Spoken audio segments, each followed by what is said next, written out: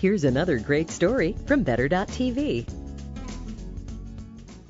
Well, no matter what the reason, most of us are looking for any excuse to take a vacation. But in this economy, we actually need to make sure that it's worth our money and worth the time as well, too. Karen Shaler is the author of Travel Therapy, Where Do You Need to Go? And she's here to help us pick the best trips to satisfy our deepest needs. Welcome back, Karen. Thank you for having me. Excited to be here. Thank you for coming back. I love the book because you can literally go and figure out what category you're in and figure out where to go, right? And it's quick and easy, and it has 11 chapters, and based on what you're going through, whether you're stressed out, going through a breakup, dealing with the job loss, you just go to that chapter and zero in on the destination. And all the work is done for you. So where do you go if you're stressed out? It depends. I mean, sometimes I like to go to a quiet island because I have to leave my BlackBerry, leave my computer, and I'm a type A. It's hard for me to do, so I have to actually force myself, or go hiking or camping where there's no internet. But if you're stressed about the economy, which a lot of people are too, you even have a portion of the book dedicated to that as well too. Absolutely. Well, I think, when you're stressed and you're looking for solutions in your life, you're all tied up in knots. Yeah. So I always suggest to people to go to a spa. And with this economy, a great destination right now is to go to Arizona.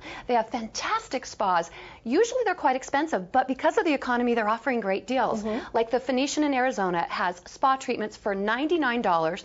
You can go into the spa and then just spend all day at the resort, hang out at the pool. It's like a little mini vacation. Yeah, and knowing what the regular prices are, it's well worth it to go there too. If you want to reconnect with your family, what's a good place to check out? I think that's so important. So many people go to these great resorts and everybody scatters. Kids go here, dad goes golfing, mom goes to the spa. That's not a great reconnecting trip. Right. So one suggestion I do, and this is one that you would save up for, is a safari. And the reason I do that, obviously Africa is an amazing adventure, but a lot of people don't know, when you're in Africa, you can camp at safari for as little as $60 a night.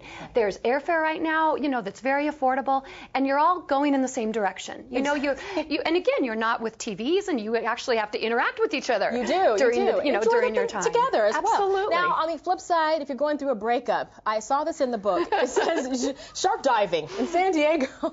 Knock them both out at the same time. You're like, what? Well, when I wrote in the book, and this came to me, I said, if you're thinking bite me when you think of your ex, shark diving. And the reason I said that is I interviewed this amazing woman who was very quiet and shy and really was just absolutely devastated from her divorce.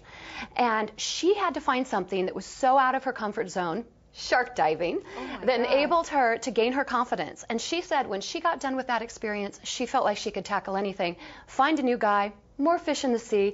Talk about taking some risks. Exactly. That's great. And of course in the book there's lots of different options. You actually take quizzes, and depending on your answers, that will pick a trip that's best for you. But I love shark diving.